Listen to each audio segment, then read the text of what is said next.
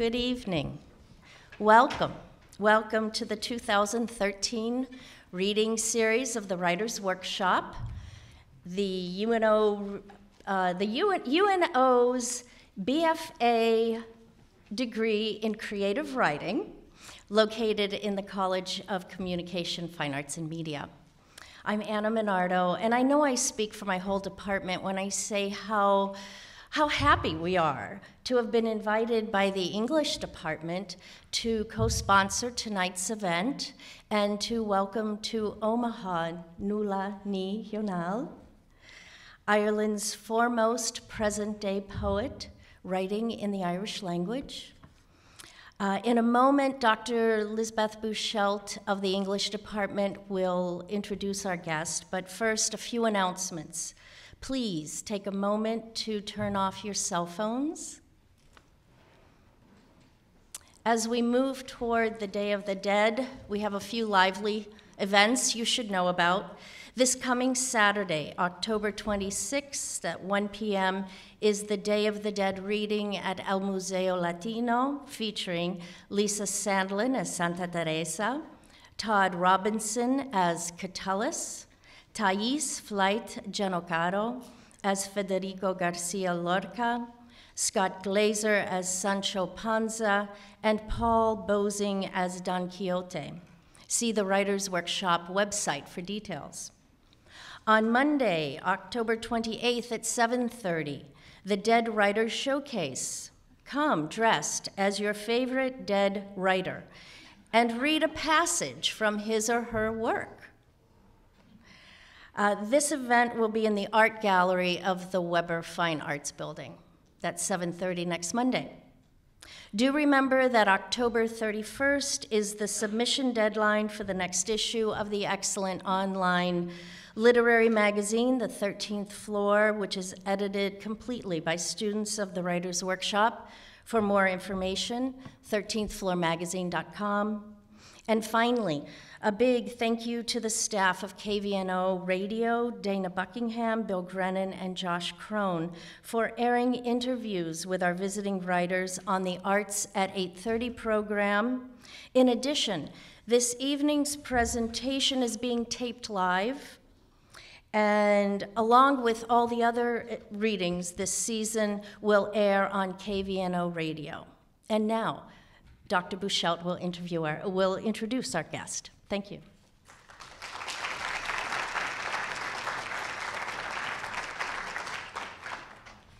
Díadh tá faltaróh agus báhálam buhos a yall live as bheith an seo an nocht.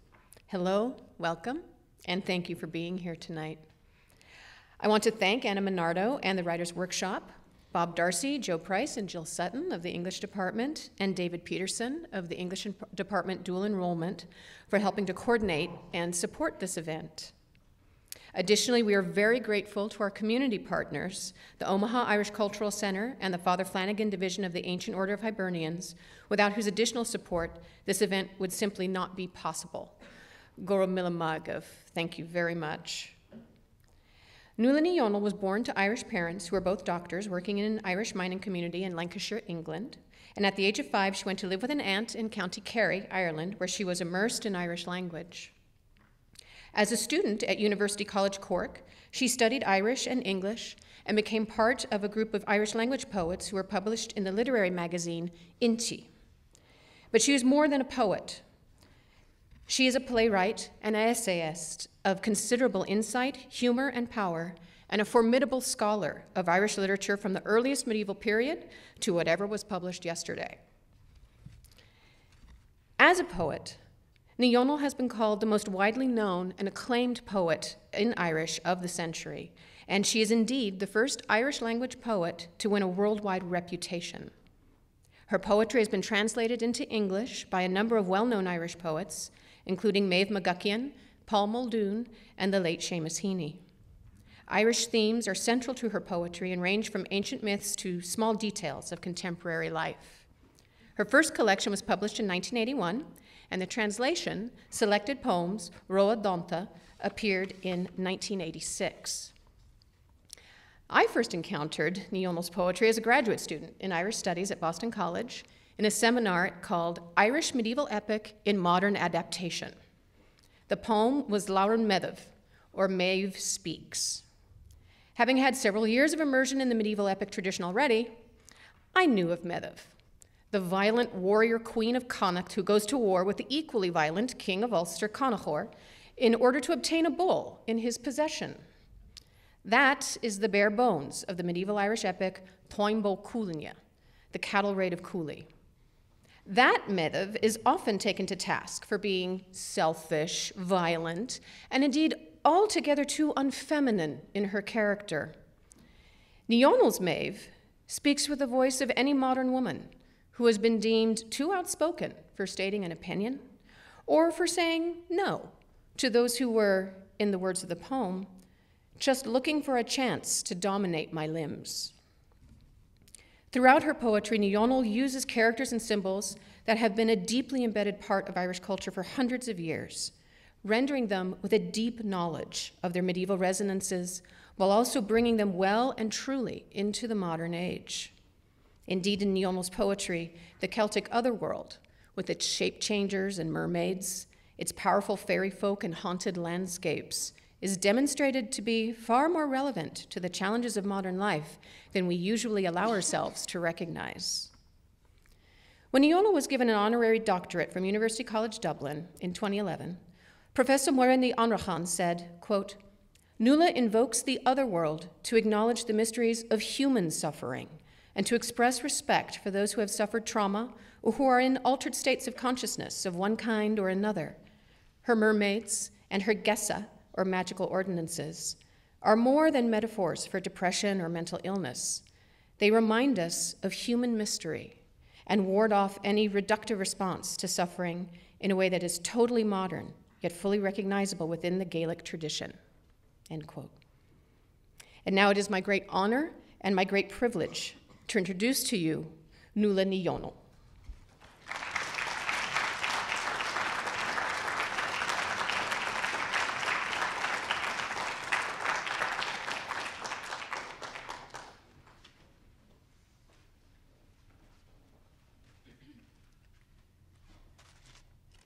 Thank you, Elizabeth, for the lovely introduction, and I'm delighted.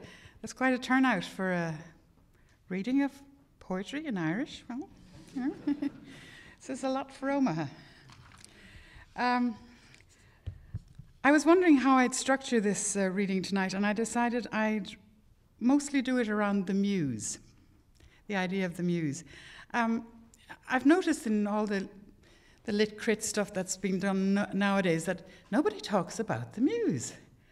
And the muse was a basic part of talking about poetry and has been since, you know, the 9 muses way back in ancient Greek history. So I thought I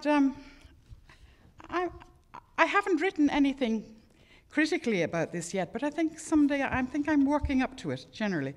And it's to do the whole idea of a muse. I remember way back when I started off writing poetry that I knew I was a muse poet. And I remember saying this to John Montague, an older poet. He was actually taught me English at University College Cork. And he says, "Nuala, you can't be a muse poet. That would be like a woman making love to another woman, and we can't have that." But I knew he was wrong, you know, and I know it has to do with the fact that the muse, well, Julia Kristeva has said that it's the never to be excess body of the mother again, and, you know, fair enough. But I do know that the stories we had about the muse have always been from male poets, so it's always a beautiful woman, and it's the unavailable woman, or this or that. But as, and I know that Robert Graves did the muse to death, really, basically.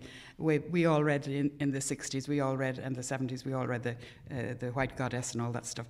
And but as a woman poet, I've worked out that a muse can be actually person, place, or thing, animal, mineral, or vegetable, that we abreact this image onto something, and that whatever that thing is at the time becomes the muse. And so I'll choose that. I'll use that as the theme for the poems tonight. My first poem is a very early poem. It's called Labahirde, And it is a muse poem. I'm not sure myself whether the person spoken to in the poem, the muse, is male or female, but it doesn't matter. I'll read the translation myself first in English, and then I'll read the Irish, and I'll do that for the rest of the reading. This is a translation that I did myself because when I started writing poetry, we didn't think of translating. And I was asked to go to Scotland to do a tour. And then I found out that I had to have poems because even though Gaelic in Scotland is very close to Gaeilge in Ireland, they're not completely mutually comprehensible. So people wanted the translation in English. So I decided, I'll do a translation. And then when I read the translation, I thought, nah, I'm not a poet in English. I kind of think I have a sort of a killer instinct for the word in Irish, but not in English. This is a mishmash of Wordsworth and all that sort of romantic poetry, and the registers are all wrong. But anyway, I'll give it to you because I have no other translation of it. And it goes like this. Labashidi, the silken bed. I'd make a bed for you in Labashidi, in the tall grass, under the wrestling trees, where your skin would be silk upon silk in the darkness when the moths are coming down. Skin which glistens shining o'er your limbs like milk being poured from jugs at dinner time. Your hair is a herd of goats moving over rolling hills, hills that have high cliffs and two ravines. And your damp lips would be as sweet as sugar at evening and we walking by the riverside with honey breezes blowing o'er the Shannon and the fuchsias bowing down to you one by one. The fuchsias bending low their solemn heads in obeisance to the beauty in front of them, I would pick a pair of flowers as pendant earrings to adorn you like a bride in shining clothes. Oh, I'll make a bed for you in Labashidi, in the twilight hour with evening falling slow. And what a pleasure it would be to have our limbs entwine, wrestling while the moths are coming low. Labahida. The chóráin labagait I labahida sa bhéir ard fé amrascáil na grán. Is bheach do chric anám mar hiada sa dirichacht am lanahan na lawn. Crichan na níon go gléinach ar de dhéaga mar bhaine ágáil as crúscíní am loin. Is tréad gaur a gháil tar cnocáin de chud grúige, cnocáin ar a bhfuil failte árde is gá leann atá dain. Is bheach de bheola taise ar bhísleach thiúcre trá nóna sin is baistóireach go seán. Is na gaithe meala séide ar an seanna, is na fiúsí a benúdid ceann na cheann. Na fiúsí ag í slú a gan am muirga ag gúlúsí san álacht os a góir, is the frickin pyracha mar thugarlíní, is the bhaisóin de chuasa mar rídóg. O chóráin labagait I labahíada, le hauscarnach an lei in ar a haul, is bevor an pléisiúr goin be giaga, ag gomrascáil am lanahan na lawn. As you can hear, the poetry in Irish is carried very much by the sound. Poetry in Irish is very close to song still. I mean, we have the main, until we modernists started off doing, trying to be very modern and doing verse libre, the main form of poetry in Irish was called Meadreacht an Áráin, which means the song meter. And it actually does mean what it says, because many of the most beautiful poems in Ireland over the last 300 or 400 years are songs, are traditional songs, and it's that particular connection of the music and the words together, which is really the great joy of these poems. But like I said, we all started off doing verse libre, which I suppose in the 20th century everybody did do. It's wonderful now that we're in a position now where you can use any form. I mean, everything goes now, which is great, because I do think at a certain point, every poet has to come to terms with the older forms in their own language, and I've had to come to terms with not just Meadreacht an Áráin, but also the bardic poems. But it's great. I mean, I feel I've fallen into a gold mine. Keep me going for the rest of my life. Never a dull moment. So this is an early poem that I wrote, and it's to do with the idea of the Mews as being land. There are places that are kind of magic areas. For me, because as Elizabeth said, I was sent back to West Kerry when I was very young. The Dingle Peninsula is my magic area, and this is a poem about that. The translation is again by me, because at that time I didn't know anyone else. I didn't know enough poets in English, so you have to know a poet well enough to be able to twist their arm to get a good translation out of them. And at the time I didn't know anyone, so this translation is again by myself. In Ballantrae. In Ballantrae is Carhalay, and below it the house of the Dunleavys. From here the poet Sean went into the great Blasket, and from here the red hair and gift of poetry came down to me through 4 generations. Beside the road there is a stream covered over with wild fuchsias, and the yellow flag, wild from the end of April to mid-June.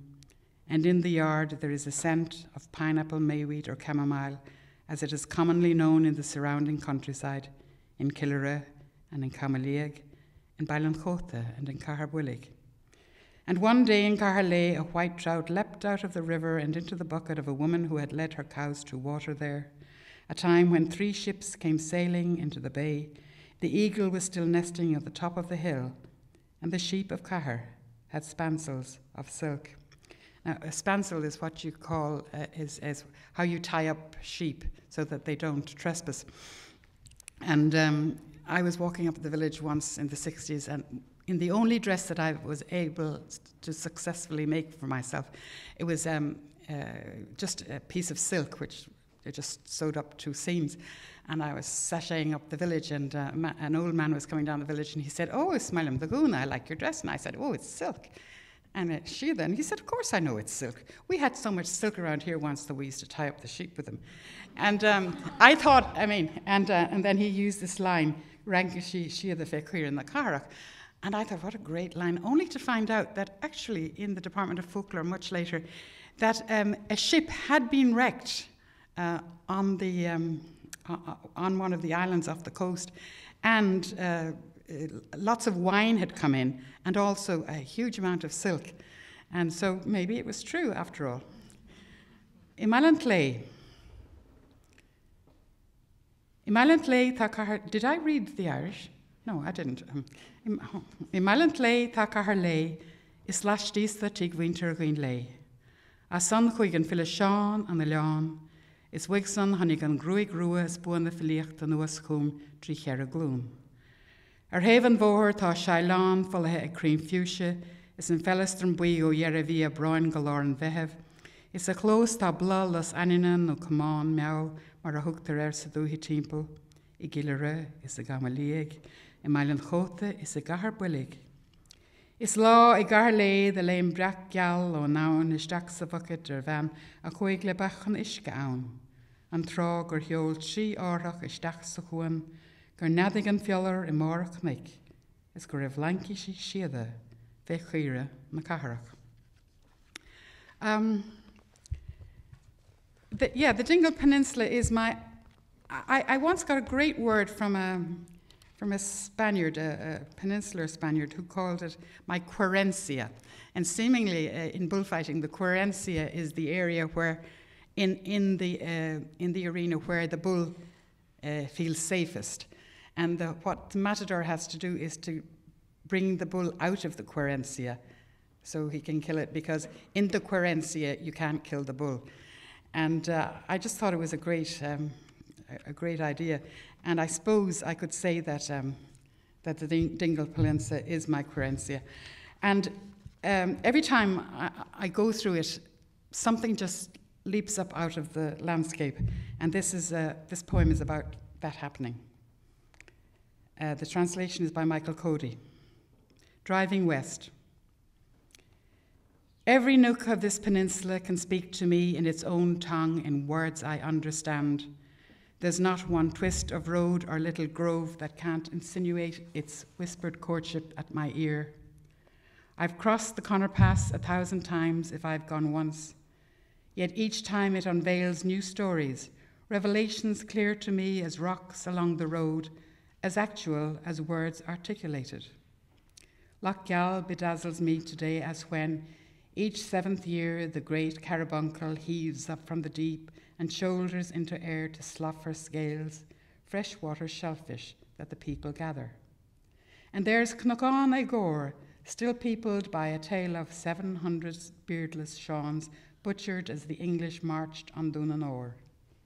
Out of the mist, a jingle swims nonsensically, little white daisies and horsedung. It sends me lilting on my way and sweeps me down to Dingle. At the Mount Shear. Lauren gacuna than Lahini Shalom and the Tanga Fénig, Tanga Ahigim, ni lúb the Chil na card the Vohor na Full Cyrilum, a Coggernail is a Shiskernig. Tan Conor Gaffa go Mila Hur, Matasha Gaffa Ayan Ur a Winagum. Fos Glasham Skeltano, Way Gach Illa Ur, Lesan the Tishkin a Hurin na Carrigrach and the Shasab Lauren Vohorum, they marvek fakil aan.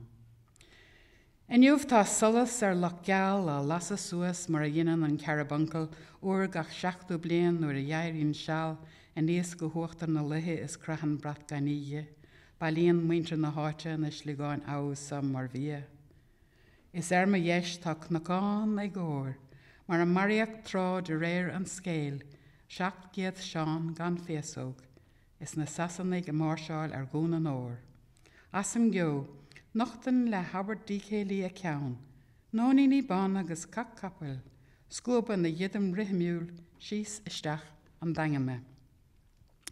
One of the things about the peninsula is that I've heard so many stories about it, and I think that ultimately a landscape, it's only rocks and stones and grass and stuff, until we project our paysage interior onto it. And I think that we have in Irish a form of literature called Dean Shanachas, which is place name lore. And I think that's what we have been doing for thousands of years, walking around the countryside, telling stories about it. And one of the stories, of course, is about, every field has a story. And some of the stories have things like banshees in them. The banshee is a harbinger of death. If you hear the banshee, there's various ways of hearing her. You can hear her crying, or you can hear her rapping on the door. And we're coming up to Halloween, which of course is the ancient Celtic beginning of the year, when the doors between this world and the other world are open. And my students in Notre Dame were asking me, what do you do in Ireland in Halloween? I say, we tell ghost stories. And basically, that's what we do. And walking around the country too, you think about these stories about, ghost stories. This is a field where a banshee was heard, and this is a fairy fort which you wouldn't dare go into or sleep in. You can go into them in the daytime, but you wouldn't dare sleep in one. And of course, if you knock one down, you're sure to die a very bad death, and very soon. Mind you, I've heard a few cases where people have gone in with JCBs and haven't been found dead in their bed in the morning, and that's really frightening, because that means that there are no gods left. Anyway, this is about going to visit. My mother's people are from the west of the peninsula, and then there's this very, well, it's not high, it's only 3,000 feet, but it's the second highest mountain in Ireland, Mount Brandon. But what makes it seem high is that it comes straight up from sea level to 3,000 feet within 2 miles. So, that's... My husband's a geologist. He said, well, actually, the Alps are a bit like that, except you start from higher up. And this is about going over the pass to my father's side of the country and just thinking about it. And thinking especially of the banshee that is associated with that part of the country. And it's been translated by Paul Muldoon as Dora Dooley. Over the Connor Pass I come to visit my relations, but they're not at home. So I drive straight on towards Brandon Point. The houses on the Mahari Islands glisten like so many Kerry diamonds, and there's a weird light off the bay, like a rainbow that's only partially bent.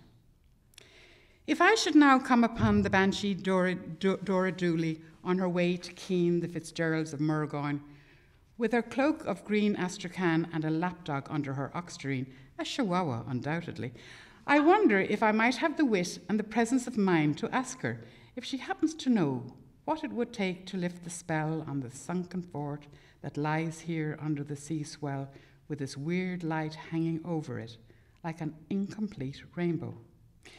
It's more likely, though, that I'd merely give her a wave as she went by, just as I did only a short time ago to a little old local lady. Dora Dhomhnaill. Trasníim mom conarach thuairis mugalta is níl siad am. Is tamánim lum críndíreach a raig I dros rivrin. Tá tihan na macarí a gliscanach má clochas gáil is léasar an isca mar bhá sin am lán is gan an báil le fáil. Dá mód hen inis leis an man si Dora Dhomhnaill sí attack the cuine gearltig Murgoyne. Shanna vanin lief in a cloca wehnis, mother baddy fin a huskel, chihuahua ní flor. Nether an mech sé the vowragum is the érim keen fiori. Cada winach an driocht dan dún idir gá atá ins na hiski hís is an lesa o sa hiún mar skáil. No a ben baul ag I ben óndig o sin plí is iadal haar broad. Fé mar a dhénis an ish o chénavin, le ban o náid. That's the land as muse. But what I also noticed was when I had small children, that the children became muses. I suppose they could still be muses, but it was especially pronounced when they were smaller. And this is a poem called A Cahul Linnev, and it's about that particular period when you're breastfeeding a child, when there's a symbiotic relationship between you and the child, and you don't know where you end and the child begins, and it's an extraordinary period. And it took a long time for this poem to kind of find its place, but it's nice to know that at this stage, the daughter of mine about whom it is written, has actually gone and used it in her MA about symbiotic relationships, and so maybe its time has come. But it is a very special time, and what came into my mind was all the dandling songs and the fairy tales and everything else, and they sort of one's sense of reality is different. It's in a marvellous phase, and I'm glad I wrote it then, because I couldn't write it now because I've long forgotten what it was like. But so this is a poem from that period when the children were muses. It's called Feeding a Child. From honeydew of milking, from cloudy heat of beestings, the sun rises up the back of bare hills, a guinea gold to put in your hand, my own. You drink your fill from my breast and fall back asleep into a lasting dream, laughter on your face. What is going through your head, you who are but a fortnight on earth? Do you know day from night that the great early ebb announces spring tide, that the boats are on deep ocean where live the seals and fishes and the great whales, and are coming hand over hand, each by 7 oars manned?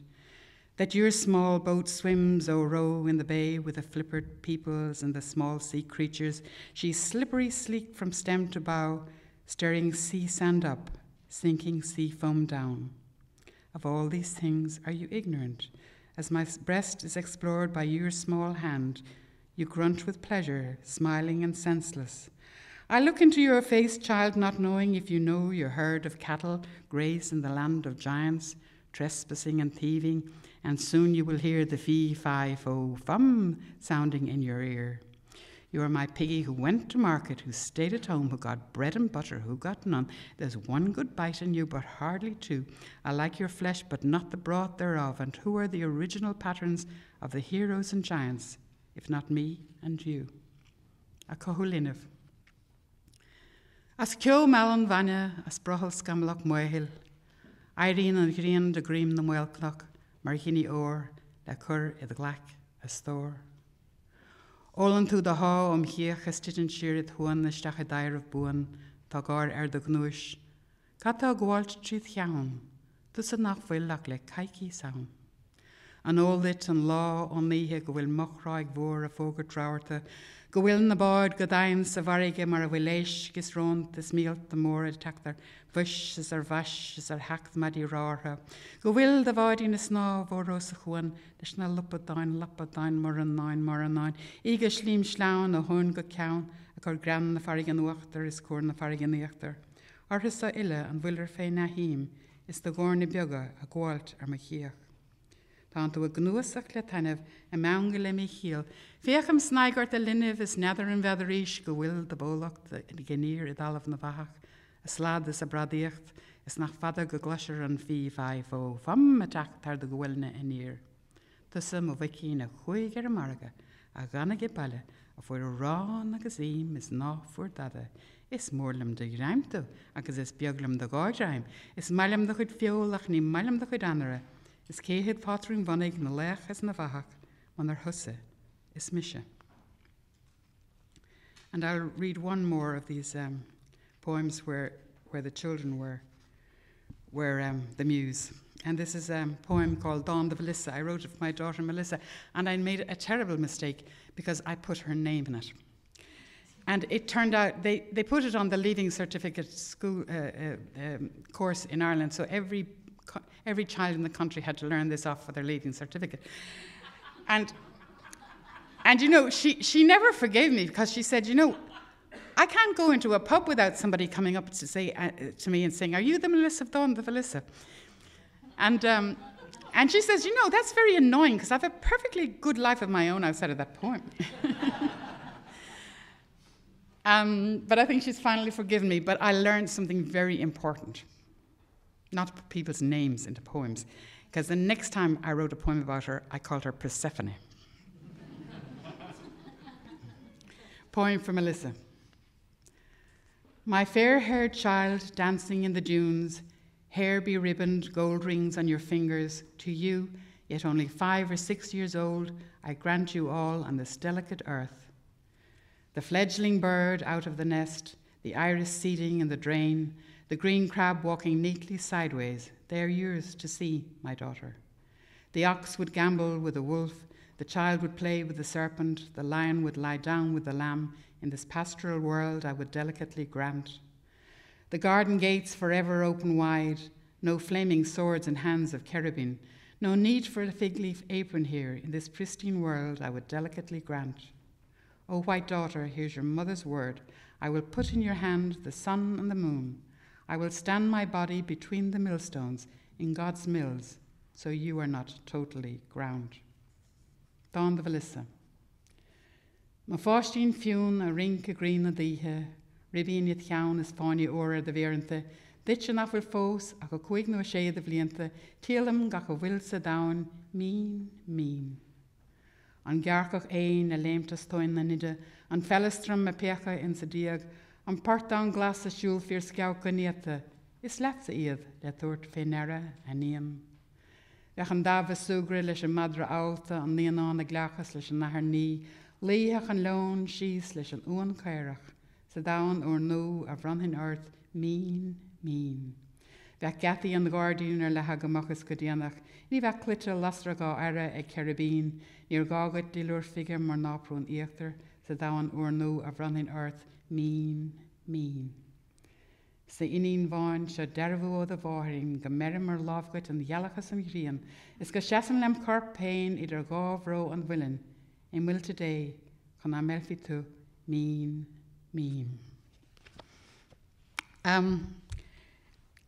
Back to the muse again. Of course, as a woman poet, you know, like the muse doesn't have to be a woman always. I decided, what about the muse as a man? And these are poems I wrote mostly in the 80s when women poets were coming mainstream, were coming online basically in Ireland. And well, it was a difficult, you know, from being the subject, from being the muses of the male poets, it was a difficult task to being the objects all the time, it was difficult to become the subject. And, you know, we went for it, and we won. So I used to be very annoyed. I wrote polemics and all sorts of things at the time. I used to be very annoyed about it, but I'm not annoyed anymore because we won. We've won that battle. But at the time, yeah, you know, there were different ways of tackling it. So I decided that, you know, poems were a good way of tackling it too. Now, I mean, I didn't have an agenda. Well, I had a general agenda, but you know, they are kind of love poems too, in a way. The first one I'll read is called Ilan, and it's been translated by John Montague. And Ireland, you see, has always been considered a woman. And that was one of the problems for us women poets, because every time you got outside the door, you were carrying the map of Ireland on your back. And so we, like I said, we did different things to. For instance, Eve Ann Boland has written very, very well about this. She's written very wonderful articles about this, and so Ireland as woman. So I got fed up of Ireland as woman. So I thought, what would it be like to think of man as land for a change? So I thought about it. And for the life of me, I couldn't think of a place that was, you know, a land that was, or, you know, that was coming down with, you know, with milk and honey or something like that. All I could think of was the Blasket Islands. Now, anyone who's been to Ireland and knows the Blasket Islands realizes that, you know, it's a very hostile environment. And friends of mine, you know, poets who happen to be men, say, Nuala, you're projecting onto us. And I said, right. What have you been doing to us for the last 2,000 years? So this is how it worked out. Island. Your nude body is an island asprawl on the ocean bed. How beautiful your limbs spread eagled under seagulls' wings. Spring wells your temples, depths of blood, honey crests. A cooling fountain you furnish in the furious sweltering heat, and a healing drink when feverish. Your two eyes gleam like mountain lakes on a bright Lammas day when the sky sparkles in dark waters. Your eyelashes are reeds rustling along the fringes. And if I had a tiny boat to waft me towards you, a boat of Findranny, not a stitch out of place from top to bottom, but a single plume of reddish brown to play me on board, to hoist the large white billowing sails, thrust through foaming seas, and come beside you where you lie back, wistful, emerald, as an island. Ilan na siad a charp a lár na mar a móire. Tá de dhéag a spréite bhar lín gléigeal os farige fuilen. Tibruch a fírisce iad te sí is íocht ar follarthe is uacht ar mela, huair dús fórandam a lár ma verihin is deach slánathe sa bhíomhras. Tá da gá húil mar locha slé, lá bra lúnasan ar bhíon an spéir ag glínans na hisci, geolcaigh scuabacha iad taurí a fás fenna giúis. Is tá mecha gom bádín chun techt fe the dhéin. Bádín fiúndarinne gan barclete macharin a banclete stachare ach ein chlete bháin riman darag a déanamh ceol am hain ar board. Hócan suas na seolt a bogabán a bogóidecha. Ráhain trí aige orde, is hucan chúd, mar a líon tú, uignach, iaglas, Ileánach. I'll read another one like that. It's again, it's a love poem. But I think it's written with a certain ironic detachment. I called it Gandach Diadig, and Paul Muldoon translated it as nude. And people have said to me, that's one word in English for 4 words in Irish. I know, but it means without your clothes on in Irish. But Paul is right. Paul is right to call it nude because it is an answer to the nude tradition.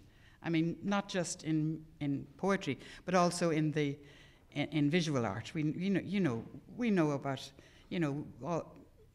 about the whole the phallocentric look and all that stuff, and we know about the women who are especially in pictures, who are there looking knowingly, knowing that men are looking at them, and all that sort of thing. So I decided I said, what's sauce for the goose is sauce for the gander. So this is my version of it.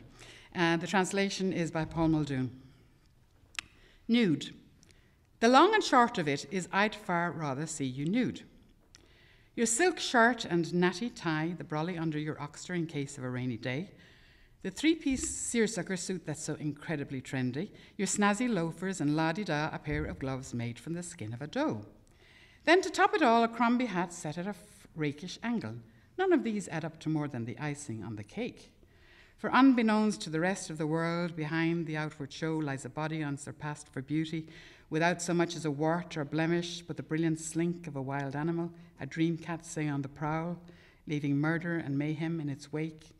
Your broad, sinewy shoulders and your flank, smooth as the snow on a snowbank. Your back, your slender waist, and of course, the root that is the very seat of pleasure, the pleasure source. Your skin so dark, my beloved, and soft, as silk with a hint of velvet in its weft, smelling as it does of meadow sweet or water mead, that has the power, or so it's said, to drive men and women mad. For that reason alone, if for no other, when you come with me to the dance tonight, though, as you know, I'd much prefer to see you nude, it would probably be best for you to pull on your pants and vest, rather than send half the women of Ireland totally round the bend. Gan the chudiadig. Is fearlam tu gan the chudiadig art, the lena hieda is the caravat, the sca fernefe tuskel is the chlutri fís a fashionta, le bar fiaush talurachta. The vroga mean the goni snas, the lavini cricanelliter the vush, the hatta Crombie ferrica air na clusha, ni kunje then ruine le the horish, mar hís fuhing anis dan slua ta carp gan vashle vakil nami vua, lu ferric than vialta, cat mora vina musanihe, is a augen skile in a varafra. The goil na lehan fashing is the hev, go schliim lish nach the shete an schleev, the ground the vasa shingle is at gaul an rutha, go will bar play shura on.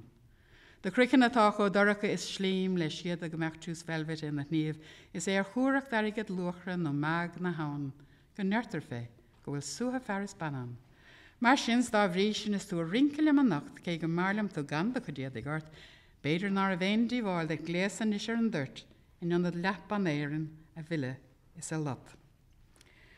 Having kind of gone through that phase, I began to think a lot about the language and the language change, and the fact that my mother's generation would have grown up in the sort of pulsating amoeba of the Irish language village in the west of Ireland, and then educated themselves into English and into the middle classes, and the kind of some of the problems that happened.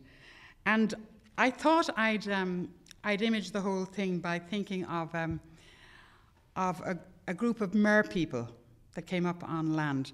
Now, I didn't want to use the word mermaid because that's a very limited amount of the population. I wanted men and women and children and adults, and so I resurrected the word maruch, which was actually not used in the written in the written language, but is there in the folk language for mer person, and it's nice because it's not gendered, and it can be, so you can have a wider amount of the population in it. And we have this image, this idea in Ireland of the land under wave, that there's just beyond Ireland there's this land under wave, and that it's a sort of a magic land. And I thought, what would it be like to come up from the sort of amniotic fluid of this land under wave and come up onto the hard rocks of English? And I know it's a bit of a sort of a essentialist, maybe, the whole idea, but then the poems kind of took on a life of their own, and I think they did take on a life of their own. I mean, at one stage there, everything I read or everything I looked at turned into mermaids, and I have a whole book here called in English the 50-minute mermaid, because the 50-minute hour is not only the academic hour, but it's also the therapeutic hour. And you can imagine my mermaid spent an awful lot of time in therapy, and these are some of the stories that they have. Let me read the first one. An bhruachs Nuspedale, the Mermaid in Hospital. I got the idea from Oliver Sacks' book, The Man Who Mistook His Wife for a Hat. There's one story in it about a man who woke up in hospital. He had some sort of a lesion in his brain, and he woke up in hospital, and he found this, what he thought was a dead leg in the bed with him. And he fecked it out of the room. And of course he fell out of it with it because it was his own leg. Because whatever had happened in his brain, his body image had changed. And I thought, oh, there's my mermaid. Because, you know, I know that the first mermaid story I ever heard myself was, of course, the Hans Christian Andersen one. And the line in that really struck me was that when her tail was cut off and her legs were put on, that every step she took was like 1,000 knives going up through her. And so I was thinking that, you know, maybe it wasn't so pleasant after all. And anyway, she definitely had a trouble with the body image. So this is the mermaid in the hospital. She awoke to find her fishtail clean gone. But in the bed with her there were these 2 long thingamies. You'd have thought they were tangles of kelp or collops of ham. They're no doubt taking the piss, it being New Year's Eve, half the staff legless with drink. This is an Irish hospital, and the other half playing pranks. Still, this is taking it a bit far, and with that she hurled the 2 thingamies out of the room. But here's the thing she still doesn't get. Why she tumbled out after them arse over tip. How she was connected to those 2 thingamies, and how they were connected to her. It was the sister who gave her the wink and let her know what was what. You have 1 leg attached to you there, and another one underneath that. 1 leg, 2 legs, a 1 and a 2. Now you have to learn what they can do. In the long months that followed, I wonder if her heart fell, the way her arches fell, her instep arches. An bhruachs Nuspedale. Gúise she's near of a herbaléis gauni smó ach a stig sa labale an dárad fad a fuórsa. Bogóileat gur gad var iad no slamici fiola. Mar vagatá sin ní flár ihan na cadamóra tá leanna fórna sa merle jochas an le eilech ró húca the jokana. Mar sin hénas lora méiches da chascian dárad amachas a siomra. Ach shahi an cud, not thinking she. Cunnas a hit she féin in the near cox and bowhead. Ken winter vi an dárad lay, though ken winter vi kilosum. An vanaltra hugan noddies a chiri I dro an ólish. Cus isha at a cangalta deeth agus ceann eilecha an sa hísfúd, cos eile a héan a dó, cahadú fálam conas siúló. Ins na mías a fada a lean nether hit a crí de réir mar a hit, troch na cosirhe or horse she. So I was working out what it would be like for mermaids to come up on land, and then I thought that one of the things would be that they'd be in denial. You know, they'd pretend, you know, that they had always lived in land. And, you know, that's a reasonable enough reaction. And so this is the poem that I got out of that idea, which is that the mermaid didn't want to be reminded of anything to do with water. And there are an awful lot of words in Irish for water. And so I go through the list of them. The mermaid and certain words. Whatever you do, don't mention the word water or anything else that smacks of the sea. Wave, tide, ocean, the raging main, the briny. She'd as soon contemplate the arrival of frost in the middle of summer than hear tell of fishing, boats, seine or trammel nets, lobster pots. She knows that such things exist, of course, and that other people have truck with them. She thinks if she covers her ears and turns away her head that she'll be free of them, and she'll never hear again the loud neighing of the kelpie or water horse claiming its blood relation with her in the darkest hour of night, causing her to break out in goose pimples and having sweat lashing off her while she's fast asleep. She hates nothing so much as being reminded of the underwater life that she led before she turned over a new leaf on dry land. She totally denies that she had the slightest connection with it at any time. I never had any interest in those old superstitions or any of the old traditions. Fresh air, knowledge, the shining brightness of science are all I ever hankered after. I wouldn't mind one way or the other, but I myself have found her out in the deception. In the Department of Irish Folklore in University College Dublin, there is a whole manuscript in the school's collection that was set down by her, written in water, with a fin of a ray for a pen on a long scroll of kelp. In it can be found 13 long tales and odds and ends of other ones, together with charms, old prayers, riddles, and such like. From her father and her grandfather, she mostly took them down. She refuses to accept its existence, and when she does, it was the master who gave it to us as homework way back in the national school. We had to do it. There was no getting out of it. She would prefer to suffer a heavy nosebleed rather than admit she ever had a hand in its composition. An bhrúg agus focail áirithe, ná luig an focail isce le, ná éini a bhaineann le cuasaí farige, town, tíde, bóchna, muir, nó sáile. Ní lúla an seoc sarig ná trach de clas iascach báid sanní trána tramile podig limach. Tása go mag bhfuil le hédianas go mín gítáil éig na bhuinesló siúlaigh daoine eile. Ceapan sí má gúnan si a clúasas má chas na ceann go me sí séirithe. Is na cloise sí búr, gúr, a mech isce, a fógur gil, sí ríle go dain san ihe, a chur gráníní ar a crichan is brat alla semach trí lá a choirse. Níl éon náid eiliche ach an selfó hína chleachstíos ar úmpic sí ar a haséil ar an mintír a chur a gcuinige. Séanan sí ó bhain go raibh irid is cachsnigad a bhainte leis éon am. Ní raibh an taim riamhagams na pisógus an ná an sort seanaimseachta, ólas solas gléineach na hóléachta a sé a hauntaísa. Ba chumilm, a go bhfuair is amach san éthacha. Istíigh sa rain le béalad is éireann tá lábhscíbhan am lán de bhailiúchán na scal, breacatha ó na láimh, scríte an isce le clipad a scíhan rotha ar scothag feminine mar fár. Tá tríchin déag de scéalta fada agus matíocha de chin eile daanta le thórthaí seanna faidracha tóisna agus a riile le tuairt féin ara ann. On na hair is on a mar crína smó a thug sí siad. Dúlthainn sí glanda. An máiste a thug mar obair baile gúine fadó hir sa bhanscar, chacha mar é dhéanamh, ní a bhéan do las againn. Chaach sí fuil chrón, sa a meach sí riamh ad bhálach in the Hunscanamh. And so that's the generation who come up on land. But what happens to the next generation?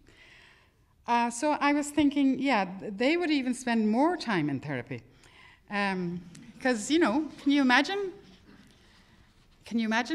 trying to live without water? Can you imagine, you know, coming from the water and trying to live without? And I do feel there are a lot of people in Ireland who pretend that Irish doesn't exist. And I think it's no different than pretending that water doesn't exist. So this poem is called A Recovered Memory of Water. Sometimes when the mermaid's daughter is in the bathroom cleaning her teeth with a thick brush and baking soda, she has the sense the room is filling up with water. It starts at her feet and ankles and slides further and further up over her thighs and hips and waist. In no time at all, it's up to her oxters. She bends down into it to pick up hand towels and wash towels and other such things as are sodden with it. They all look like seaweed, like those long strands of kelp they used to call mermaid hair or foxtail. Just as suddenly the water recedes, and in no time the room's completely dry again. A terrible sense of stress is part and parcel of these emotions. At the end of the day, she has nothing else to compare it to. She doesn't have the vocabulary for any of it. At her weekly therapy session, she has more than enough to be going on with, just to describe the strange phenomenon and to express it properly to the psychiatrist. She doesn't have the terminology or any of the points of reference or any word at all that would give the slightest suggestion as to what water might be. A transparent liquid, she says, doing as best she can. Right, says the therapist, keep going. He cajoles and coaxes her towards word-making. She has another run at it. A thin flow, she calls it, casting about gingerly in the midst of words. A shining film, dripping stuff, something wet, which is a very inadequate description of water. And like I say, is what happens when people refuse to admit, you know, that things have been lost. But we can also get them again. Cuine an isce. Uaireann nuair a bhí na hinnín sa seomra folca glanna a fiacla le sléad fiactiúh is le sód bácála, tictar de go líanaan an seomra suas le hiisce. Thas níon sé go costas a rútínias bín sé slibráil suas a suirt a ríis, haramásas a cromáinis a bhásta, ní fada go mín sí síos go rís na hoscadíana. Cromann sí san go minic a piucha suas rudí mar huáile láimhe nó cirteacha atá ar muesan. Tá cuman na femaníire. Nus go hóga fada celpa úd a dugadís grúig bhaid an vara nó erbil vadarí ruaire. An san go haban téan an tuisce iníisc is ní fada go míon an seomra am lán trim a ríist. Tá stras uásach a reinintleis na mthúcháin se go léir, tréis an tail, níl rud ar béice chun cúmparáidí anamh leis. Is níl na focail ceart ar rólasaige ar churbe. Ag an sesiún sice therapach seach the núl, bí na dóhan dúice ag ggéar an scéal eisteach seo a bhí nú is a chur núl i gceart an bheargachtúir. Ní léon termíochtacha nó termí tagartha. Ná focail ar bé a thuach an tuairmis lú do cadé isce. Lacht tréhearachach a der sí. A déanamh a craon díhil, se, a d an therapí cine bhart. Bín sé á mulla is a gríasach an gníomh tangan. Dinan si íireach eile. Sléad tannaí a thugann si ar. Iatóriach go cuaramach I meas na focail. Brat gléineach, ábhar silteach, rud fluch. Rud fluch, a wet thing. And that, that's as close as you can get to describing what water is. Yeah. I'll finish, actually, by trying something out.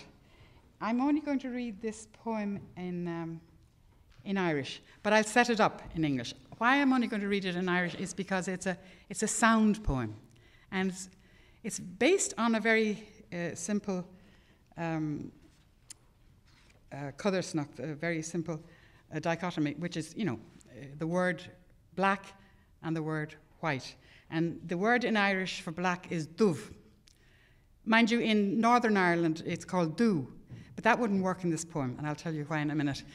Dubh is black, and bán is white. Now, first of all, I want to say that this has absolutely no racial connotations whatsoever, because the word in Irish for black people is gorm, fear gorma, blue, actually. So, and that's been there. That's actually been attested since the fragmentary annals back to the year 827, when seemingly the Lochlannig, the Vikings, whose capital was Dublin at the time, went down off the coast of Mauritania and had a big sea fight with the Muintir of Mauritania, the people of Mauritania, and brought some of them back to Dublin. And it says, Hugad lo Muintir of Mauritania, i.e. fear Gorma. And so that's the first thing to tell. Now, the second thing is, the word bán has usually very positive connotations. It's a term of affection, my white-headed boy and that sort of thing, Bóchalín bán. But there is one place where the word has a very negative connotation, and that's when it's connected with land. And years ago, when I was in secondary school, we were translating De Bello Gallico by Caesar into Irish, and we used to use the word bánim, to make white, for what he used to use the word in Latin vasto vastare, which means to lay waste. And at the time, I think I was too emotionally naive to understand what that meant. It was only years afterwards that I realized that, as another Irish poet called him, Julius Caesar was a black and tan.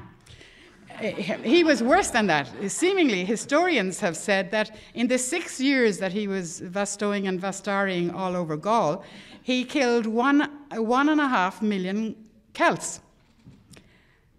And they're my people, And considering the lower population base at the time, that was genocide.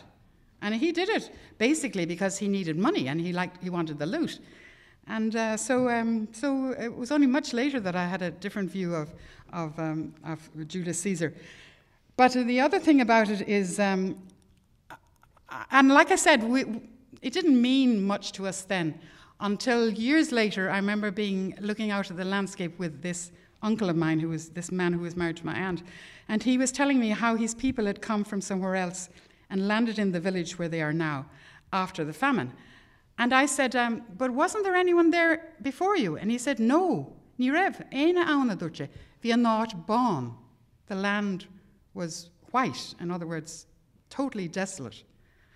And it was only then that I think I began to understand what the depths of the word meant. And it all came back to me when Radko Mladic went into Srebrenica in 1995 in July. And I remember a Thursday he went in and he gave sweets. It was on the television. He gave sweets to the children. And I remember thinking, that doesn't sound good. And then you saw the people being divided up and the men putting on some buses and the women on the others. And I said, that also doesn't sound good. And then there was a news blackout. And then on the Monday, I wrote this, and I couldn't understand what it was, really. And I couldn't understand the aesthetics of it until I realized that the dove, dove, dove was actually the sound of the gunshots killing the people. And I must have picked it up in the air somewhere. And the second thing was that, well, it was almost an impossible situation. And what really, really gave it a terrible irony was that I had just read in Noel Malcolm's short history of Bosnia that the word Srebrenica meant the city of silver, that there had been silver mines there since Roman times. Argentaria is what the Romans called it. And I had this vision of this, white, silver, the shining city being born, this, Cahir Vaughan being born in the other sense. And this is really what the poem is all about. And it's called, like I say, I've set it up in English and I'll just do it in Irish. And it's called Dove. Hitim Srebrenica an ein lá diag de úil míle néideag neachas a cuig. Is lá dove seo, tá spéirdumh, tá airgeadumh, tá na gardínidumh, tá na críndumh, tá na cnicdumh, tá na busnadumh, tá na carna thug na páistíar scolar madindumh.